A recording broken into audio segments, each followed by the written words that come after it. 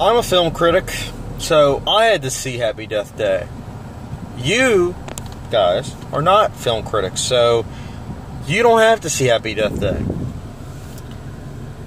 And I would highly recommend that you do not watch Happy Death Day. That should be the end of my review. Cut. No, just kidding. Guys, Happy Death Day, and on a serious note, Happy Death Day follows the story of a young woman who wakes up in a dorm room bed, and she doesn't know why she's there. She wakes up, she just goes about her normal routine of a college girl, and then there's a party, and then she gets killed. Repeat. It happens over and over again in the film. You basically have to figure out who the killer is. Well, so let me just first start off with the positives.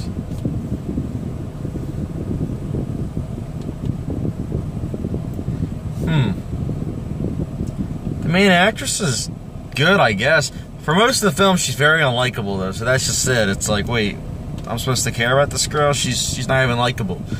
But that's really all I can think about. The rest of the film, it's a choppy, poorly unoriginal mess of a film with one of the worst twists I've seen in quite some time. Like, it made no sense whatsoever, and it helped the movie, it helped further cement the movie being just garbage. Like, the twists made no sense. The motives behind the villain also were just like, what? So illogical and stupid. I really don't say stupid that often, but this film was very, very stupid, and frankly, it angers me that this was the #1 film in America this week, over Blade Runner 2049, which is an intellectual film. But at the same time, I guess I can understand Happy Death Day. It's appealing to teens. It's a horror film that's PG-13 and accessible to teens. Also, some of the worst dialogue I've seen in quite some time.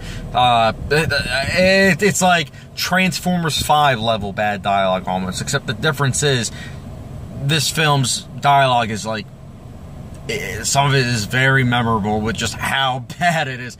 If you've seen the film, you know what I'm talking about. And that's the thing, I'm not going to spoil anything, even though I really just want to ruin the whole film, but I'm not going to, because I'm a critic, and I'm a good one at that, in that I don't spoil things. So all I'm going to say is this film really frustrated me, and if you want to find out why it frustrated me, by all means go see it. But just let me know why you would do that.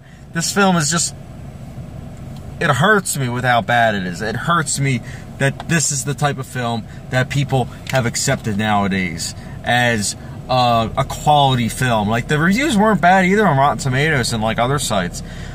I just don't understand. I really don't. The filmmaking is awful behind this. The entertainment value is non-existent. I actually checked my phone halfway through the film, and I never do that. I never ever do that, because I am polite. I shut off my phone with the movie, but this film, I was honestly like, 96 minutes up yet? And I literally checked my phone. I was like, oh shoot, no, I still got like half an hour left. I was like, this is tedious.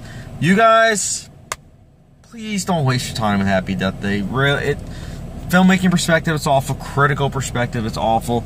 Entertainment perspective, it's just awful. Acting, dialogue, pacing, length, acting, overacting, I should say, awful. Half a star out of 5 is what I would be giving Happy Death Day. Again, half a star, 0.5. Not 5 out of 5, 0.5 out of 5 stars. Please, avoid at all costs. But if you guys have seen Happy Death Day, please let me know your thoughts in the comment section down below. And as always, don't forget that subscribe button, and I will catch you guys sooner than later.